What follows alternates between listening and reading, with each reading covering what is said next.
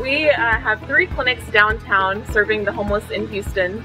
We were really trying to get together and talk about ways to keep our patients and our staff safe.